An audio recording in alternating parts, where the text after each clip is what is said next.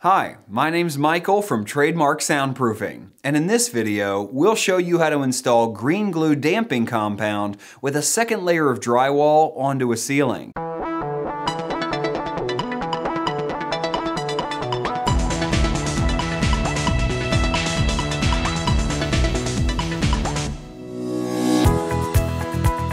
Before beginning, be sure you have insulation in the ceiling, or drill holes and blow in cellulose insulation. Cut the end of the green glue tube as shown. Screw on nozzle and cut the end.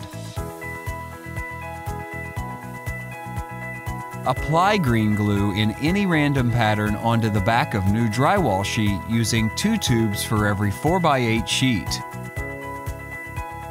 Leave space around the edges to allow for handling the drywall. Lift second layer of drywall with green glue onto first layer. Be sure to overlap seams of the 2 layers to minimize sound leaks.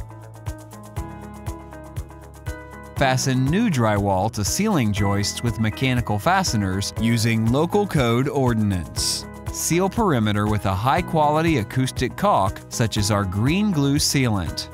Spackle and paint your ceiling.